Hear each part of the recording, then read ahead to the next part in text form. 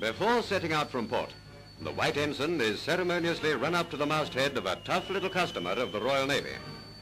Britain's answer to the German E-boat is this businesslike little vessel now carrying out vital escort and patrol duties around our coasts.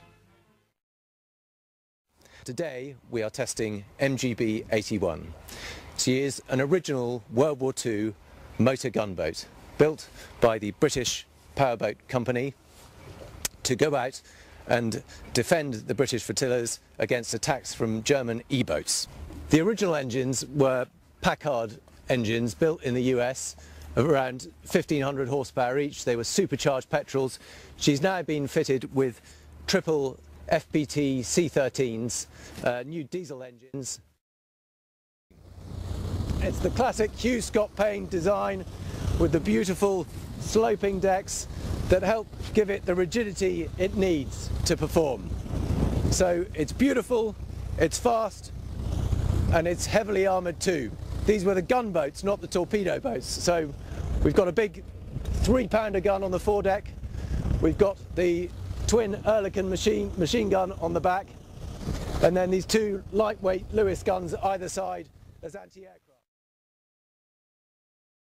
More Willie. Again, it's a very physical experience, and now there's another second boost at about 2,000 RPM. You can really feel it starting to charge.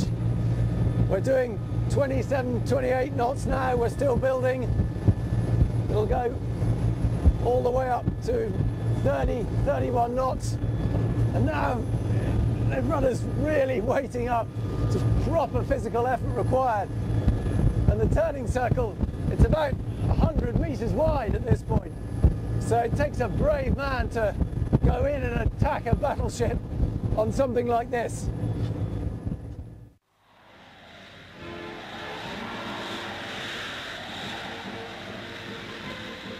The way it can maneuver when a bit of a sea is running gives a fair idea of its capabilities.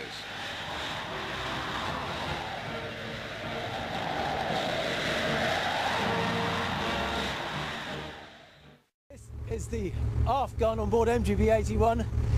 It's a pair of Oerlikon heavy caliber machine guns, and then there's the main gun on the foredeck, which is the 3-pounder. It's not a huge combat caliber, we're not talking a massive battleship gun, so you need to get in close. And when I say close, we're talking about within a couple of 100 yards. This is the original navigation room, and you can probably see just how small everything is down here. The helm itself is all outside, so this is the only inside space with any kind of view at all. But what you have to remember is that when these were being used in anger, they were going out at night at 40 knots with basic navigation equipment, crossing the channel, getting involved in some kind of skirmish off the coast of France or Holland, and getting back, all in the dark using basic navigation techniques, and just this very small little wheelhouse to do it all from. A destroyer in miniature, it's speedy, powerful and bristling with armament. Power-operated gun turrets, depth charges and other weapons make it a real terror to aircraft, E-boats and U-boats alike. You can see a little bit from these original plans how the hull shape came together. So you've got a relatively deep, narrow V up at the forefoot, and it flattens off aft to give that planing surface, which is what gave it the speed. It meant that they weren't terrific sea boats, in all honesty. They were built for speed. So with that flat stern, they would bang a bit. But it did mean that they planed relatively early and they went quickly. I think with the original engines, they were good for certainly at least 40 knots. But you can see the triple shaft and propellers, the outer two which are on V drives, and the central one direct shaft, and 3 relatively small rudders, which is what makes it such hard work to steer at lower speeds. And here in the officer's wardroom is a lovely little bit of history that tells you all you need to know about these boats. This steel plate here was an emergency repair made to the hull after enemy gunfire ripped through this relatively thin mahogany outer casing. The gunfire ripped through, and in the space of 24 hours or however long it took, they rapidly patched it up with this metal plate. But imagine what it must have been like down here with gunfire coming through, knowing that right behind you are 3,000 litre tanks of highly explosive petrol.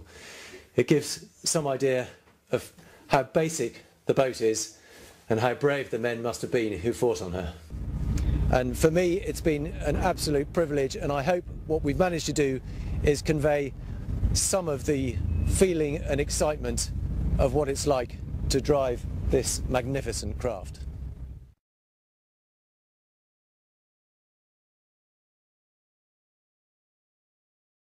Life at sea brings the best out in a man, so they say. 5 minutes of this for me would bring a lot more out than that.